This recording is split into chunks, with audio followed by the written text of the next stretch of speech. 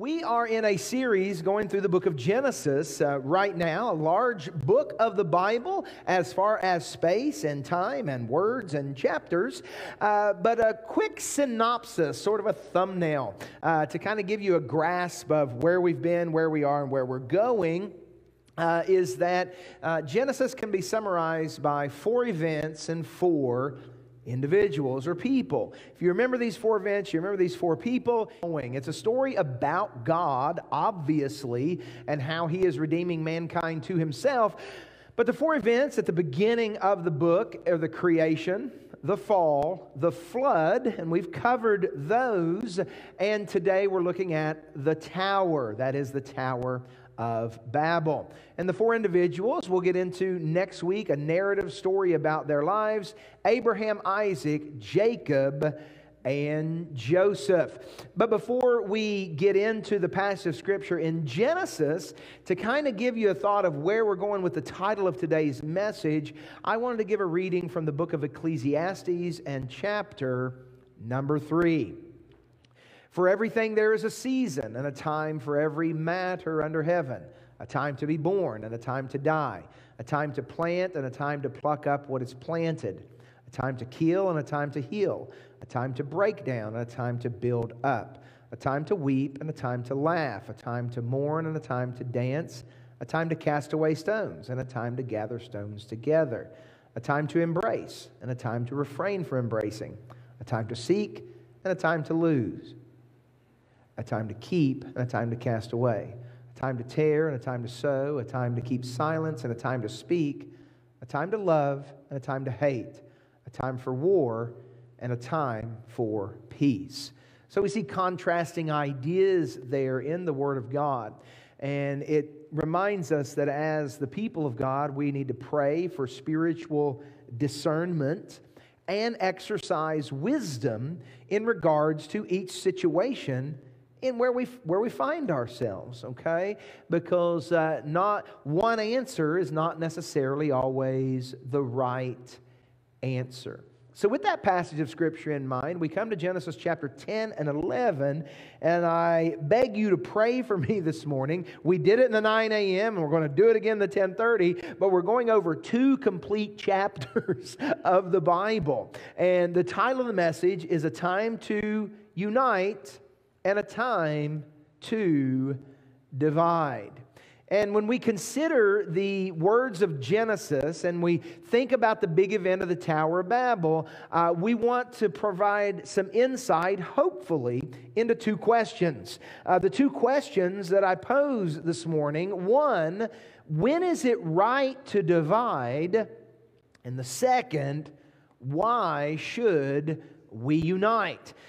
Now, we're going to read the entirety of Genesis chapter number 10. It's a genealogy, and sometimes we come to places in the Bible, especially a place like 1 Chronicles, where there are chapters upon chapters of genealogies, and I think that sometimes we believe this to be an unprofitable. However, the genealogies provide us great use, and the genealogy in chapter number 10 gives us at least 4 reasons why it is useful. One is it gives us a true account of the origin of several nations of the world and how the whole earth was populated and overspread. Second, it discovers and distinguishes God's people who were to be preserved from others throughout the earth.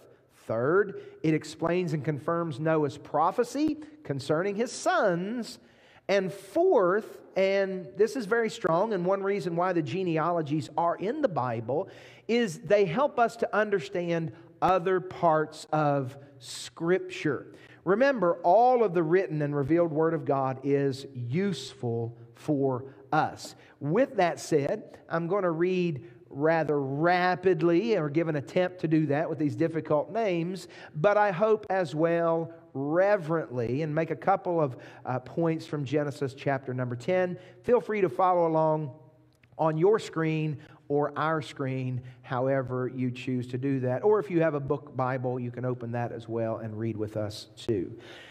These are the generations of the sons of Noah, Shem, Ham, and Japheth. Sons were born to them after the flood. The sons of Japheth, Gomer, Magog, Madai, Javan, Tubal, Meshach, and Tiras. The sons of Gomer, Ashkenaz, Rephath, and Togarmah. The sons of Javan, Elisha, Tarshish, Kittim, and Dodanim. From these the coastland people spread in their lands, each one with his own language by their clans in their nation. The sons of Ham, Cush, Egypt, Put, and Canaan. The sons of Cush, Seba, Havilah, Sabta, Ramah, Sabtika. The sons of Ramah, Sheba, and Dedan. Cush fathered Nimrod. He was the first on earth to be a mighty man. He was a mighty hunter before the Lord. Therefore it is said, like Nimrod, a mighty hunter before the Lord. The beginning of his kingdom was Babel, Erech, Akkad, and Calneh, the land of Shinar. From that land he went to Assyria and built Nineveh, Rehoboth-ir, Calah, and Resen between Nineveh and Calah. This is the great city. Egypt fathered Ludum and Ananim and Lahibim and Nephtuim and Pathrusim and Casluhim, for whom the Philistines came, and Caphtorim. So let's stop right there and let's have a corporate time of prayer as we continue with these thoughts. Let's pray. Father, we do thank you for your word and how every part of your word, every section has importance for us. And I pray that you would give us insight and direction. Help me to speak clearly.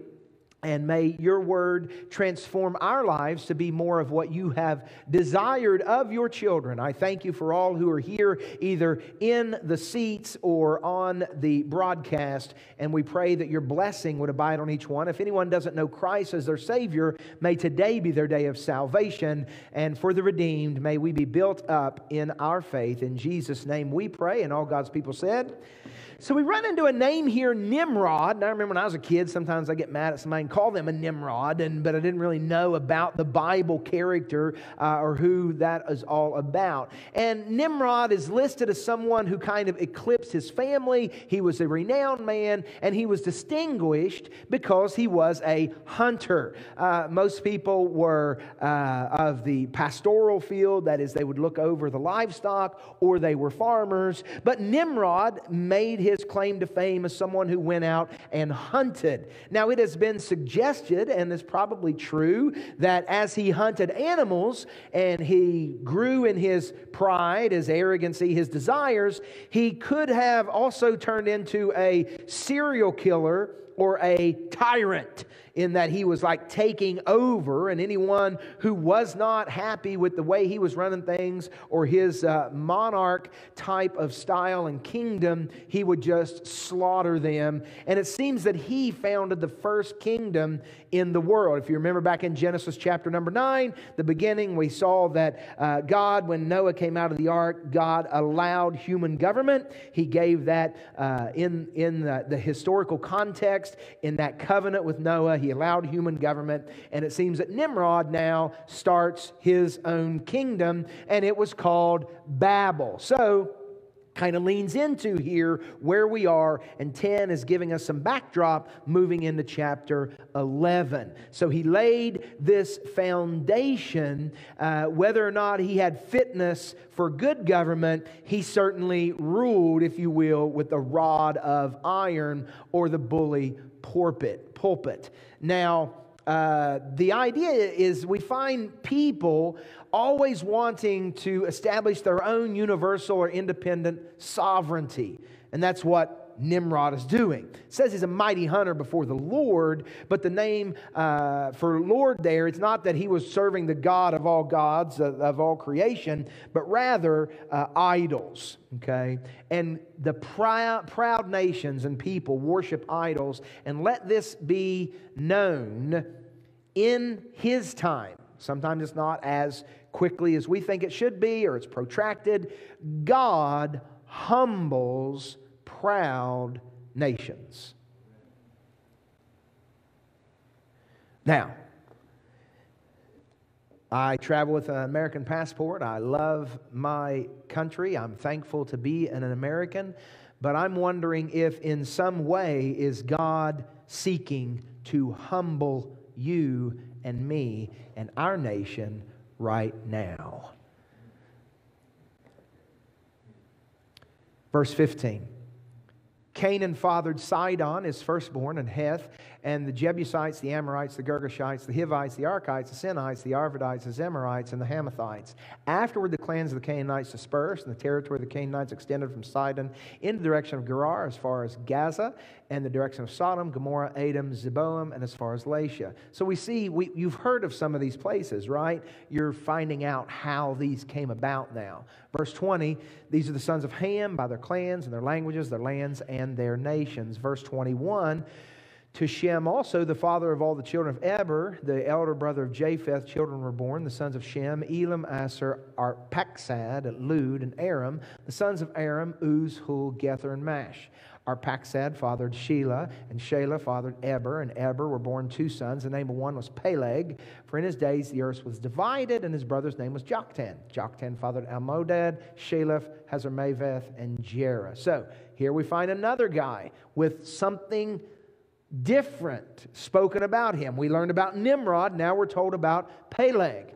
And Peleg is remarkable in the account that it says, in his days was the land divided. So that at least gives us two questions. Well, how was the land divided, and what does it mean by in his days? Most commentators and Bible students are in agreement that when Peleg was around, when he was alive, this is actually when the occurrence of the Tower of Babel happened. The earth was divided because different languages originated. God confused the languages. We understand that from the Tower of Babel. And for some reason, Peleg was an instrumental figure there. Now, why was he instrumental in this? There are two different ideas. One is that maybe he was an adult who was leading a charge with the Tower of Babel. Maybe he was a very central figure in the building of the tower. That's a possibility, but one that I do not tend to lean towards. I would say it's more likely that he was born at that time or during that fusion of languages, and his mother and father named him Peleg to remember our son was born when the earth was divided, divided in their tongues and their languages, because many people in the Eastern world, they will name their children based upon the circumstances or situations that are going on at that time. Verse 27. Hadaram, Uzal, Dikla, Aubal, Abimael, Sheba, Ophir, Havilah, and Jobab. These are the sons of Joktan. The territory which they lived extended from Mesha in the direction of Sephir to the hill country to the east. These are the sons of Shem by their clans, their languages, their lands, and their nation. These are the clans of the sons of Noah according to their genealogies in their nations. And from these the nations spread abroad on the earth after the flood. So we find the nations spreading, actually doing what God had said at the beginning when they came out of the ark, but as we get into chapter 11, we understand it wasn't of their own free will, if you will. It wasn't of their own choosing that they decided to spread out. We're going to skip over the Tower of Babel section and get back to that, but we're getting into another genealogy.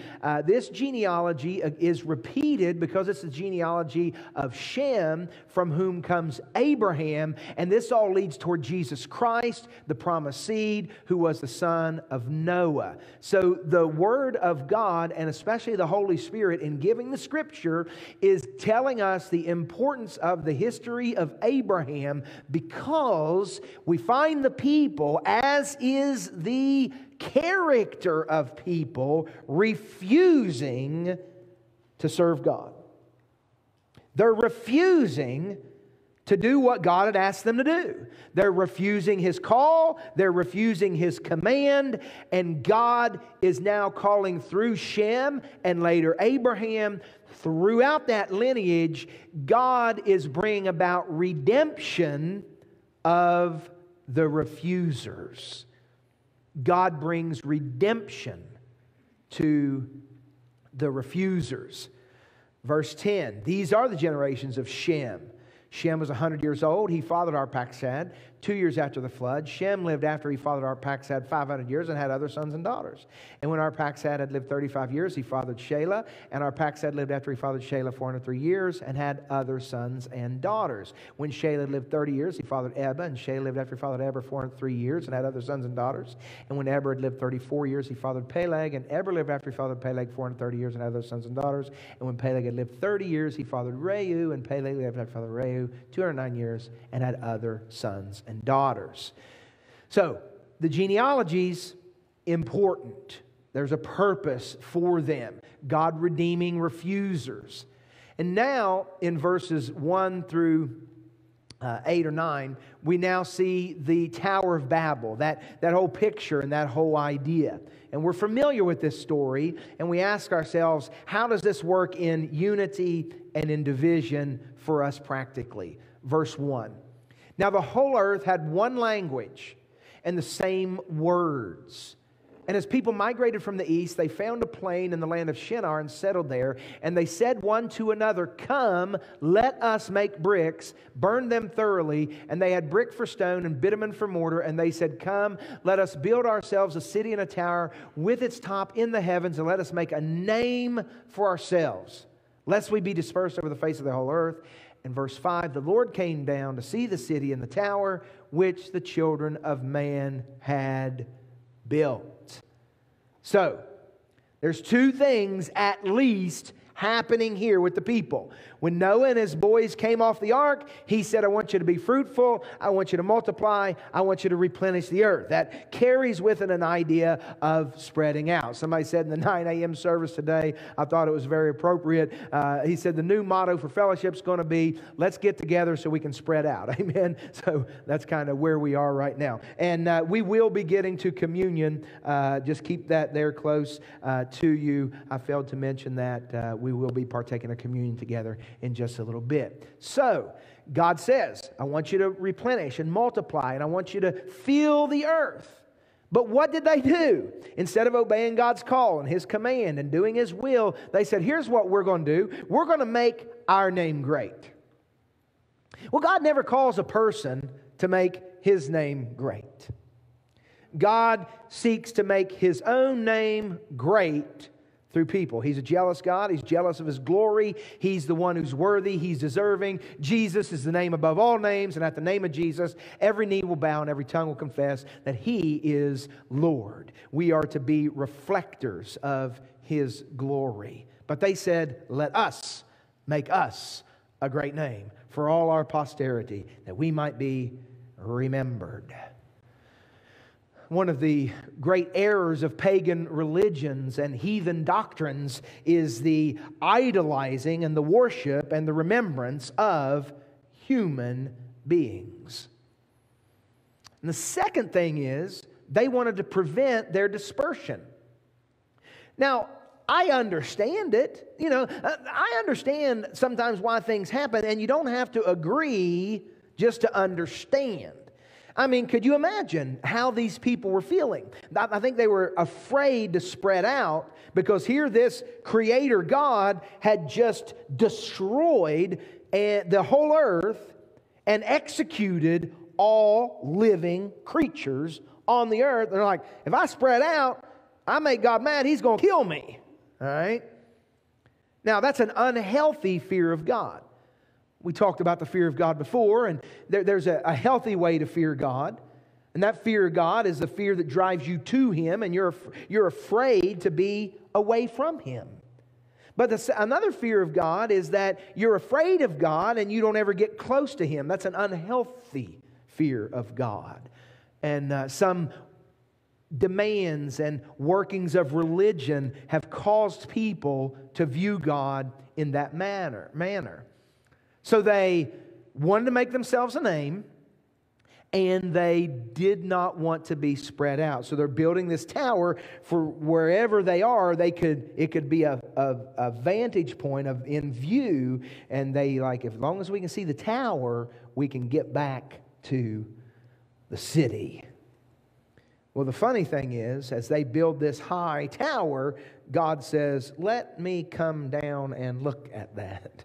And that's an intentional play on words in the Holy Scriptures, because as much as we try to reach the highness and our own individual sovereignty, I mean, as high as you might climb on any ladder or anything or any realm of remembrance, God comes down to look at us, and He remembers that we are dust.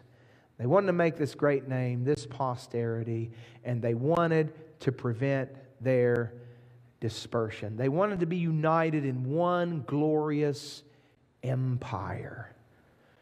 And the main fact is that the divine desire of the human being. Do you remember when Eve sinned? How did Satan tempt her? When you partake of this fruit, you will be like God. Man is ambitious and has this overriding dream of being sovereign in himself. There's one Lord, there's one potentate, there's one sovereign, and that's God Almighty, Father, Son, and Holy Spirit. And any man, any woman who refuses to acknowledge His sovereignty and views himself or herself as independent from the laws of God and His overarching and far-reaching dominion will experience His wrath and destruction, because we are dust, and to dust we shall return. It would be wise, advisable, and reasonable if you have not bowed your knee before the holy God, creator of heaven and earth, who sent Christ to die for your sins according to the Scriptures. It would be good for you to do that right now, because He is Lord. I am not, nor are you. And He shows man this. Man, in all of his pride, his arrogancy, and his strife against God, is building this tower, and God says, I'm going to go down and I'm going to confuse languages and I'm going to diversify their speech. And now you and I, we suffer the consequences of that, because even if you speak English, how many communication breakdowns have we had because, we don't understand each other, even if we are using the same language or the same words. There's a confusion in the world and among men, a strife of words, a misunderstanding of language, a confusion of tongues. Verse number 6. And the Lord said, Behold, they are one people, and they have all one language. And this is only the beginning of what they will do, and nothing that they propose to do will now be impossible for them. Come, let us. He's not speaking to angels. Again, it's like when He created man in Genesis chapter 1 and verse 26. Let us make man in our image. We are imago Dei, made in the image of God. And God says, Father, Son, Holy Spirit, let's go down, confuse their language, so they may not understand one another's speech. So the Lord dispersed them from over the face of all the earth, and they left off building the city. God humbles the proud.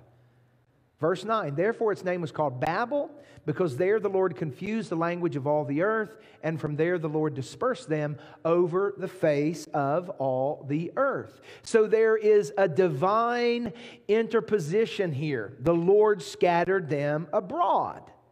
Well, how did God do it, or did they do it themselves? Well, the answer is yes.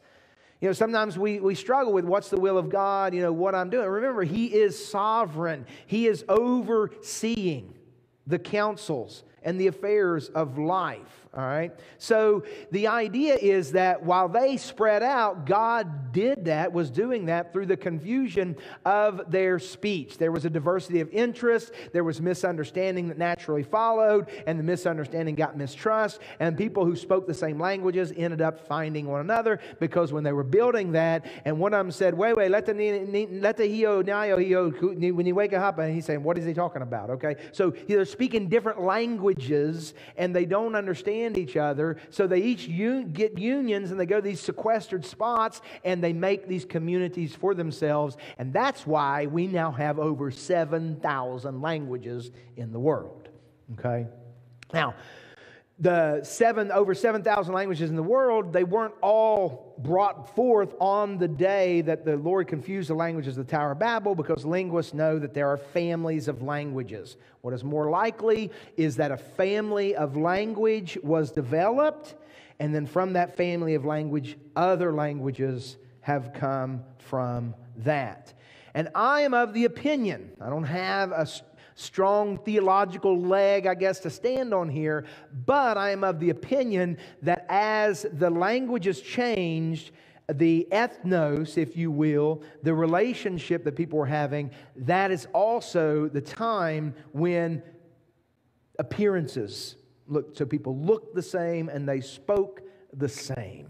And so they went and they migrated to their own areas. All right? Now, thinking about that, the Tower of Babel and how they were united in that desire to build that tower, and then God divided them and spread them out, it stands sometimes some would ask, well, does God want us to unite or does He want us to divide? And again, the answer is yes. Both. The Lord Jesus said, think not that I am come on this earth to bring peace, but I've come to bring a sword. And He said, a son will be at variance against his father, a mother will turn against her daughter, and families will be divided. Okay, so Christ did that. But He also asked for His church to be united. So that's why I want us to look at these two questions. One, when is it right to divide?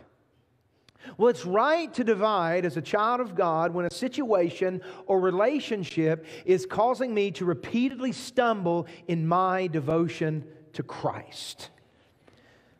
If I'm experiencing through a relationship or situation pride, arrogancy, strife, rebellion against God, if I'm sinning because I'm being influenced in a contrarian way against what I know to be the revealed will of God for my life. The Apostle Paul in 1 Corinthians chapter number 15, when he was giving his dissertation to the church at Corinth on the resurrection, if you want to know anything about the resurrection, 1 Corinthians 15 fully mentioned 58 verses of just wow, impactful information about the resurrection. So right there in 1 Corinthians 15, he says in verse 30 through 34, and why should we ourselves risk our lives hour by hour? For I swear, dear brothers and sisters, that I face death daily. This is as certain as my pride and what Christ Jesus our Lord has done in you. And what value was there in fighting wild beasts, those people of Ephesus, if there will be no resurrection from the dead? And if there is no resurrection, let's feast and drink, for tomorrow we die. And then verse 33, don't be fooled by those who say such things, for bad company corrupts good character. It would be like, they said, let's feast and drink, tomorrow we die. Today we say, YOLO. So think carefully about what's right and stop sinning, for to your shame I say that some of you don't know God at all. So God says, if you're a believer, you need to understand that if you keep bad company, that could corrupt your good character, and it will. So there has to be a wisdom application here. And it's as we grow in the grace and maturity of our Savior. Admittedly, today, I've now been a believer for 30 years, I've learned a few things, not where I'm supposed to be, but thank God I'm not where I was. I can now have associations that I couldn't have when I was 19 years old, because when I was 19, it would cause me to stumble. But now, I can make an effort to have a relationship with someone and seeking to win them to Christ. So again, the answer is you're independently being Spirit-led by God, and is it affecting your relationship with Christ? If it is, you may need to divide that relationship for a season. Now let me say, if you're married, that doesn't work though, okay? You got to figure that one out, okay? B, when the truth of Scripture has been or is being continually compromised. So there comes a place, bless you, there comes a time and a place in the church where sometimes churches will apostatize. That is, they will fall from the doctrines of grace and principles of the Word of God, and they will begin to promote and practice heresy. Outright, abject, wrong teaching as it relates to the fundamental doctrines and influences of Scripture. If someone is a faithful follower of the Lord Jesus Christ, they can try to remain and bring it back, but it's highly unlikely once a church begins to delve into the heretical teachings that deny the fundamentals of the faith that they will ever swing back as a whole. In Romans 16:17, Paul says, I appeal to you, brothers, to watch out for those who cause divisions and create obstacles contrary to the doctrine you have been taught, and avoid them. Fellowship Baptist Church continues to preach and teach the basic fundamental truths of Scripture as has been orthodoxly approved and promoted since the dawn of the church. And if you want to know what we believe, we even on our app, you open the Fellowship Baptist app, tap here to learn more. What we believe, we put it right out there, okay? We believe the fundamental core doctrines of Scripture that are based off the reforming five solas. Sola Scriptura, the Bible alone. Sola Fide, by faith alone. Sola Gratia, by grace alone. Solus Christus, through Jesus Christ alone. And Soli Deo Gloria, to God alone be the glory. Church councils, preachers, Bible commentators, private revelation, or even a message allegedly from an angel or an apostle are not an original authority alongside the Bible in the Sola Scriptura approach. Scripture is self-authenticating, clear to the rational reader, and Scripture interprets Scripture, and it is the final authority, to be the final authority of Christian doctrine and the premise of Fellowship Baptist Church. Do you have a witness in that this morning? And C, when do I divide? When's it right? When seeking to enter into a covenantal agreement with someone else. A covenantal agreement would be a marriage, a business, any contractual arrangement that binds a believer to an unbeliever. That's when it's right to divide. The Bible says in 2 Corinthians chapter 6 and verse 14, do not be unequally yoked. Okay, so there's power in the union with unbelievers. For what partnership has righteousness with lawlessness, or what fellowship has light with darkness? So I've got two daughters in here who know the Lord, and I'm like, you don't say, well, I want to marry him and get him saved. No, you're not. No. He needs to take that step first. All right? So Christians are not to be brought into an unequal union with unbelievers. That's when we divide. Why should we unite? Well, we should unite because there's a Trinitarian focus in unity. One, God, the Godhead, is unified. Father, Son, Holy Spirit. A perfect picture of how God has ordained His people to live and be. One, We are to be united as a people of God because it's the Father's command. Now, here's an interesting thing. God divided the world, the rebellious, but what's He doing now? He's seeking to redeem men and women into the body of Christ. And we learn in Revelation chapter 4 and 5 and 6 and 7 and onward that there will be every tribe, every tongue, every nation, every kindred present in heaven worshiping the Lord. Why? He's redeeming the refusers. He's bringing back as we go and we preach the gospel. Psalm 133 and verse 1, how good and pleasant it is when God's people live together in unity. It's God's command. It's our Savior's prayer. Jesus did, and He is praying for us to be united. In John chapter 17 and verse 23, I am in them and you are in me.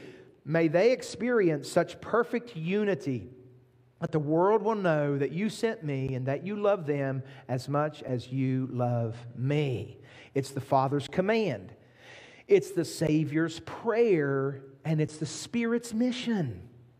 The Holy Spirit is working in and through us as the people of God that we might be unified. 1 Corinthians chapter 12, verses 12 and 13. For just as the body is one and has many members, and all the members of the body, though many are one body, so it is with Christ. For in one Spirit we were all baptized into one body, Jews or Greeks, slaves or free, and we were all made to drink of one Spirit. To God be the glory.